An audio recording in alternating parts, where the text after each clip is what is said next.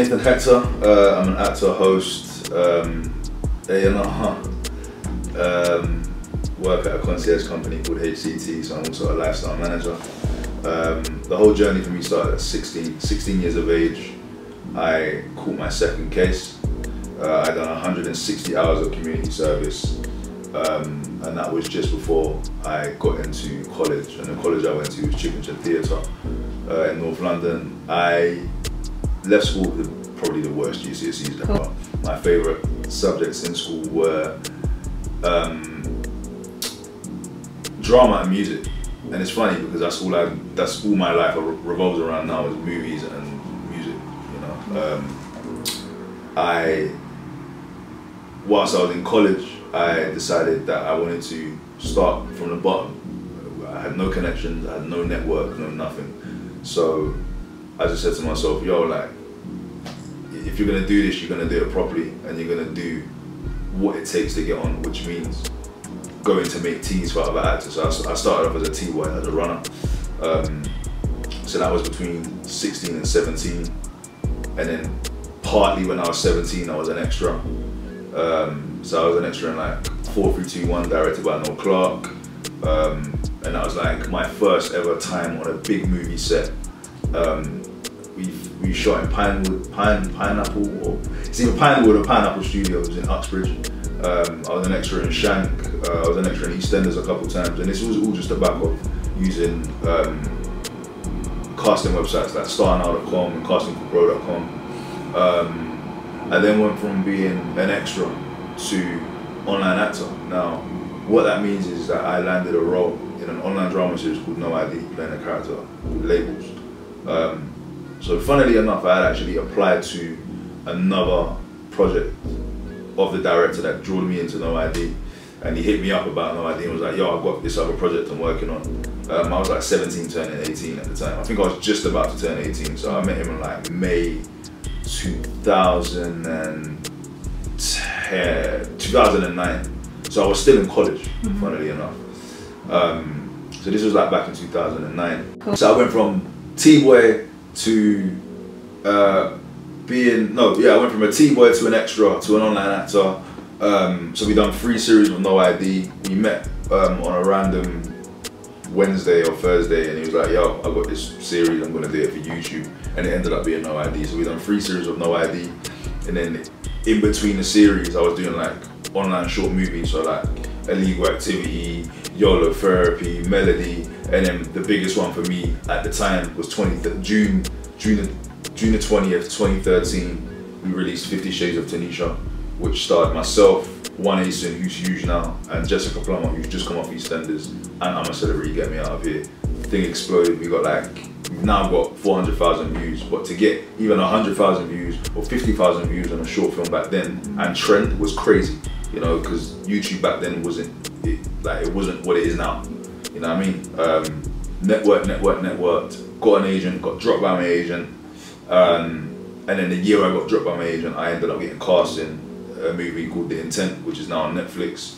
Then we done The Intent 2, which was on Netflix. Then I done a Weekend movie, which was also on Netflix. So I ended up doing 3 feature films after getting dropped by my agent, and everything I had done prior to my agent was the reason I got the agent, and the reason I lost the agent was because I turned down a role that I wasn't comfortable playing.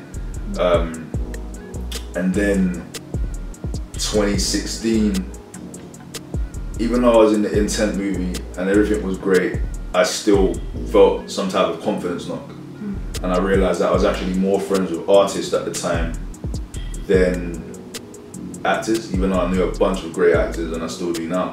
But I realized that all the events I was going to were mostly music based. So I just woke up one day and said, fuck it, I'm gonna try this hosting thing. And it literally just went from there. I'd go to like random shows and random headline shows and just end up on the mic just hosting. I didn't have a clue what I was doing. It just happened. And as the crowds have got bigger, I have got more confident. And to be fair, like, even when it comes to the hosting thing and me being able to control thousands of people, it stems from me being a kid. Okay, tell me what to do. illest. You know I'm the illest. She from California, says she don't know where the feel is. Shout out to the hometown, I know that they gon' feel this. When I hit the club, I walk in with a small village, and nothing's off limits.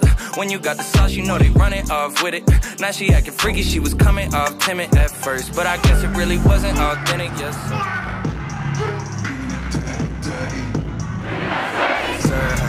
And they come in all sizes.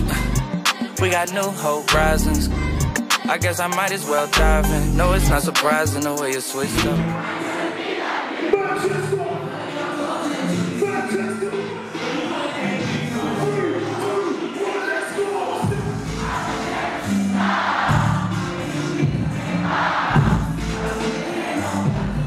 Cool. What advice would I give to a younger person trying to get into acting and hosting, or just the entertainment industry in general?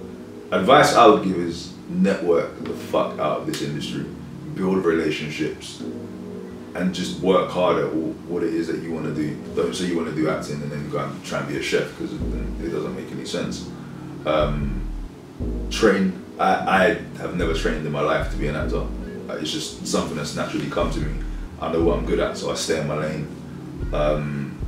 It's the same thing with hosting. I knew that the crowds were always going to get bigger, but it takes a certain type of, you need a certain type of skill to be able to walk on a stage in front of thousands of people and command their energy back, you know. And it takes a certain type of person to be able to walk into or run out on a stage in front of 8,000 people and have them going crazy, because that's not normal. You can't just, it doesn't just happen like that. You can't just wake up one day and be like, I'm gonna go to a festival today and my friend is gonna bring me out on stage in front of 8,000 people and I'm actually gonna be able to control it. It don't work like that. It's taken years of hurdles and crowds not reacting like that, and me hosting in front of 50 people, 20 people, and feeling like I'm talking to myself, you know. So a lot of it is leverage and relationships, and the key word is relationships. Like, I watched an interview with Scooter Braun the other day, Justin Bieber's manager, and he said that the worst thing that people do, especially the younger generation, is think that it's all these gurus and mentors that are older than them that have already done it are going to be the ones to change their lives, and it's not. It's your peers. It's actually your peers, and those are the people that will continue to bring you opportunities based off relationships. And it really resonated with me, because I used to think like that. The older guys in the scene might give me a break, or they might change my life. And then I realized I've got so many fucking peers, and it's my peers' tours that I've ended up hosting. It's Still Bangles who ended up bringing me out at Wireless. It's Sideman who ended up bringing me out at Fire in the Park at Charlie Stross Festival.